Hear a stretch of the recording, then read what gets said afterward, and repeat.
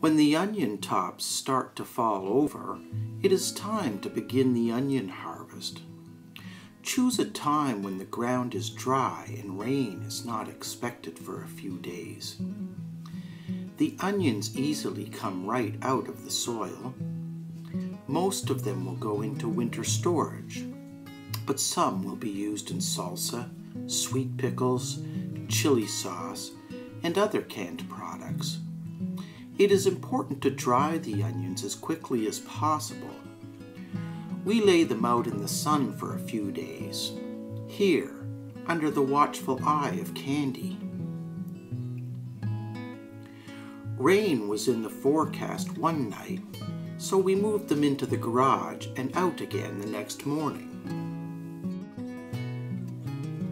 The rest of our early beets were harvested around the same time as the onions.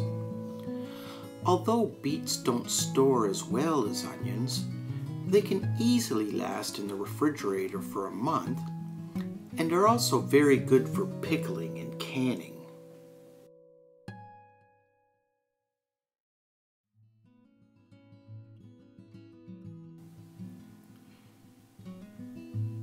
Using the hose, the dirt is washed off the beets.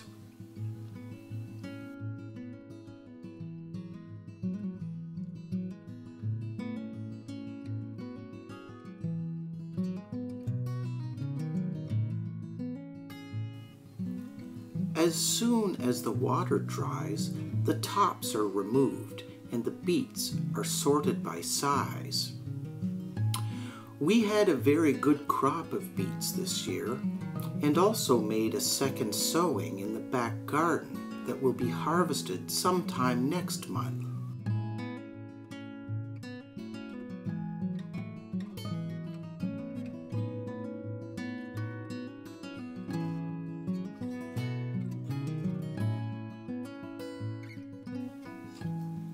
Beet greens are edible, especially when they're young and tender, but the hens don't care how old these are.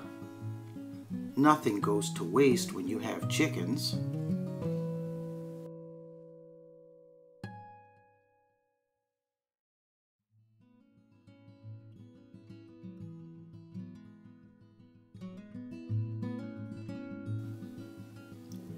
After the onions have dried for several days, the tops and roots are cut off.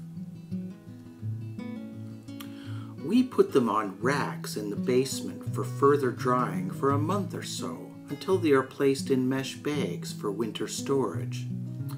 If you like this video, please give us a thumbs up. If you want to see more, please subscribe and share it with your friends. Until next time, this has been Homestead Homebodies. Thanks for watching.